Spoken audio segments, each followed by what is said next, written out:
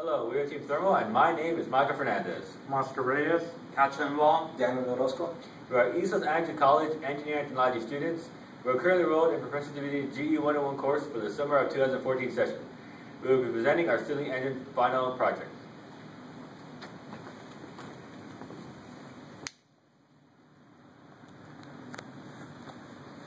Okay, we start off right here with our external heat source. It's going to be placed right here at the bottom of our displacer cylinder. Inside of it, it's our displacer that's made out of dry foam.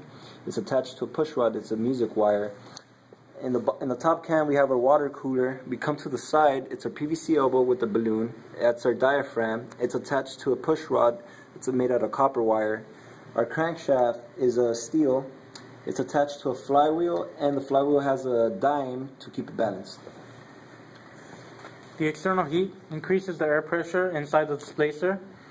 As the displacer moves up, the increased air pressure goes into the diaphragm, pushing the rod up. As the rod goes up, the displacer moves down. The cold air goes into the diaphragm, causing it to go down, and together it's a continuous cycle. and when it's running, I'll remove it from the fire. And because the temperature difference becomes smaller, which means the temperature becomes constant inside the displacer cylinder, so it will slow down.